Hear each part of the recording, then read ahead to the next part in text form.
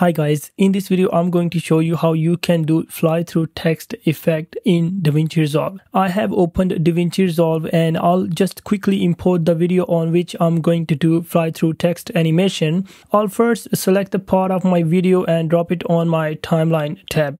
Once it's on timeline, make sure to keep one layer under this so you can put your text down there. So I'll just keep it on second layer. Now click on your video to make sure that it's selected, and in inspector tab on composite, change the mode to multiply. Once it's on multiply, it's going to be replicating the layer under this, but for now I'm not having anything under this layer.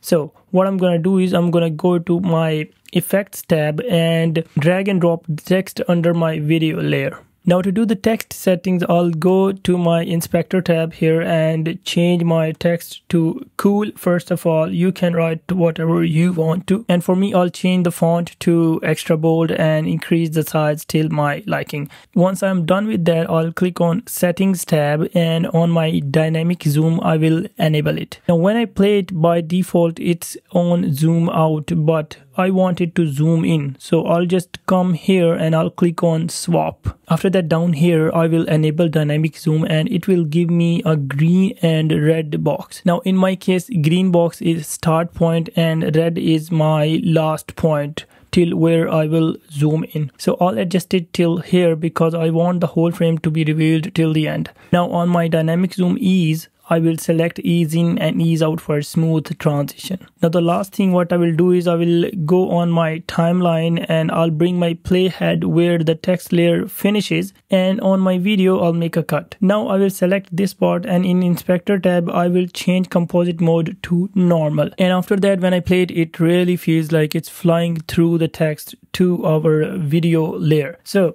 I hope this video was helpful for you. If it was, please give it a thumbs up and don't forget to subscribe for more amazing videos like this. Thank you so much for watching.